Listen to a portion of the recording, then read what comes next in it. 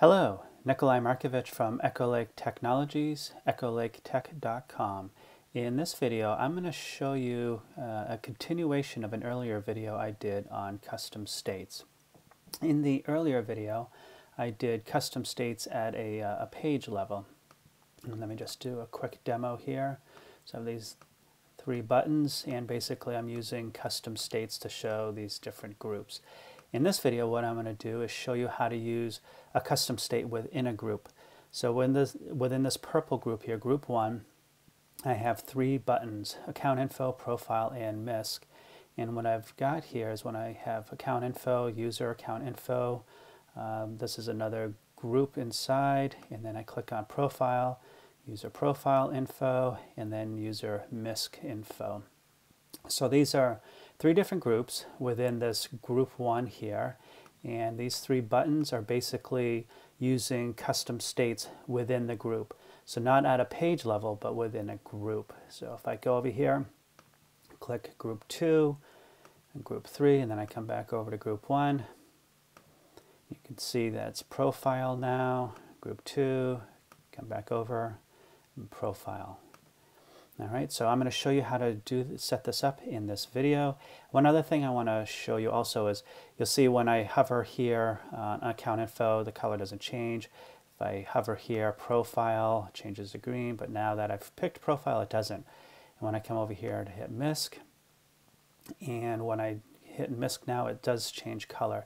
So what I want to do is in the Conditionals tab, I want to show you how to set this up so that you can have it when you have your mouse over the button, it doesn't change color, or it does change color. So let's get into the design here. All right, so again, this is a continuation of an earlier video I did, and I will put the link down below in my comments, in my notes. And so basically I have this group here called One Thing, and within it I've added these three buttons here: MISC, profile, account info. And I also have these three groups, and within each of the group I just have a simple text field in there. So group account info, user profile info, and user MISC info. Okay, so it's three simple groups. And basically, just in case you're not familiar with groups, so basically you just pick a group here and just add it on, just like that. And that's all I did. I didn't change any color or anything on those. And then similarly for buttons, come over here, and for the buttons, I just simply added buttons within there for each of these three.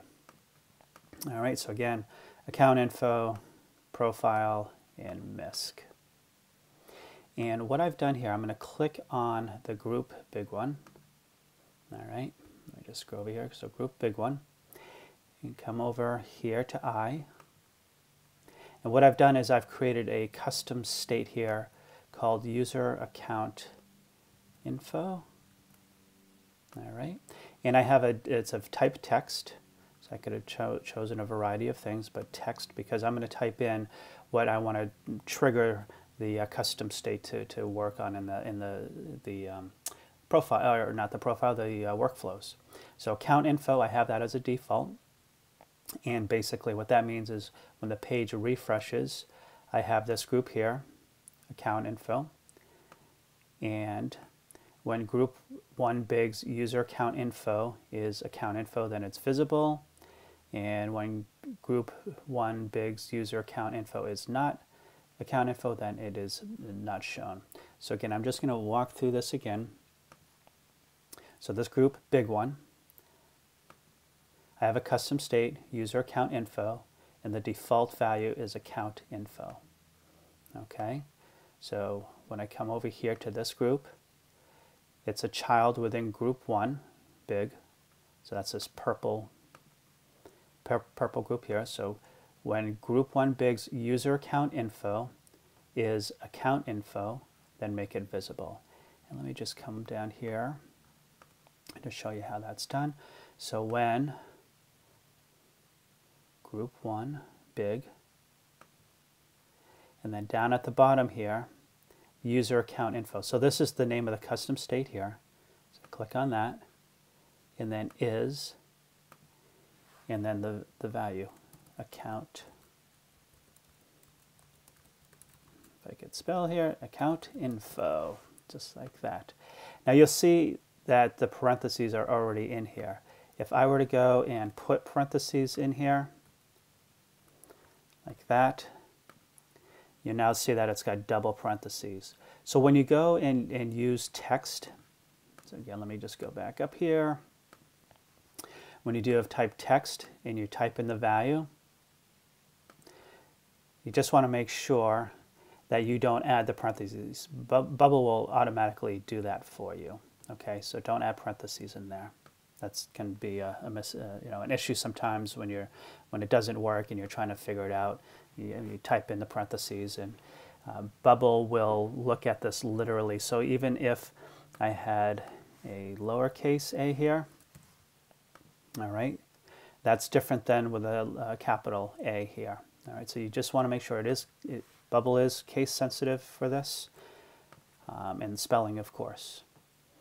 All right, so that's basically how you set it up. And then for this group here, profile info, so again, group 1 big, user account info.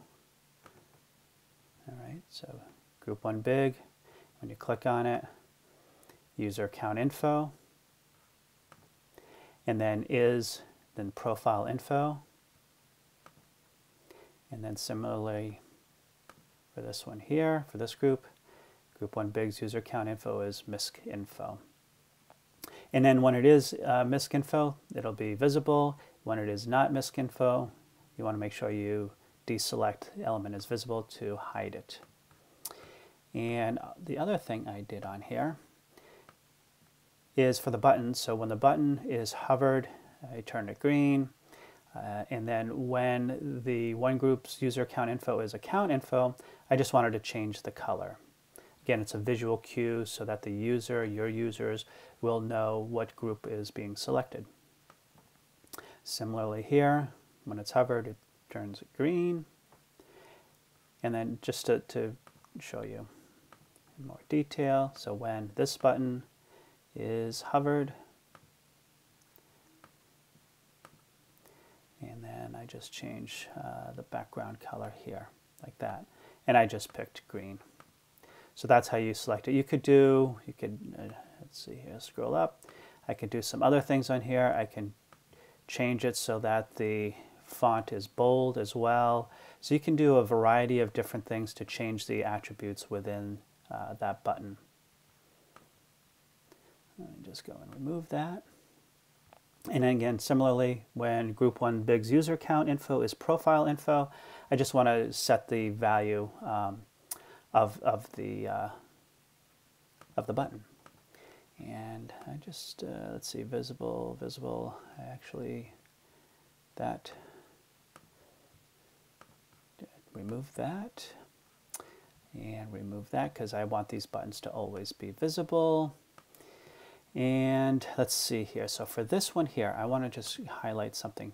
The first one thing to keep in mind for conditionals here is that Bubble will treat them from top to bottom. So Bubble will see, is this button hovered? And if so, then it'll make it green. And then it's going to come down to this conditional here, and then it'll change the background color of the button to this color here. So the first one is green, and then this other yellowish kind of color. This one, I changed the order, all right? So the first one is the group selected, is the rather custom state selected for misc info? If it is, change the button background to this. And then the next thing it's going to look at is the button hovered? And if it is, then it's going to change it to green. I want to show this to you that the order is important here, because when I come back and do a page refresh, okay, so when I select profile here and I hover, it doesn't change color. When I hover on account info, it changes color. But now it doesn't change color because I've selected account info. When I select misc, okay, I go off and it changes yellow, but when I put my cursor over it turns green again. And the reason why is because Bubble sees that the last conditional is when the button is hovered to turn it green. Now if I move this up like that, so I've changed the order, come over here, do a refresh. Now when I select it, it doesn't change. So it behaves like these other two buttons. All right, so just something to keep in mind, that when you're doing conditionals and you're trying to tweak the behavior of buttons or whatever it may be, the order does matter. Okay, so keep that in mind. And basically that is how you set up a custom state within a group. So in the earlier video, so custom state is the name of this page here. And you'll see that I have two of them, custom states, pick group and select button. And that's basically to handle these buttons up here and then the groups as well. And what I wanted to show in this video is that you can also do custom states within a group. Okay, and in this case I just have this one custom state. So this is kind of nice. Again, you can see that within your page you could have different groups showing up, but then within the groups you can control groups within a group using custom state, setting that custom state at the group level. And that's basically it. I hope this video was helpful. If you liked it, give me a thumbs up. I do appreciate those. And subscribe to my channel. I do have some upcoming videos that I'm working on. So if you subscribe to my channel, you'll get notified. Any questions or comments, please leave them down below and I'll get back to them as soon as I can. Thank you.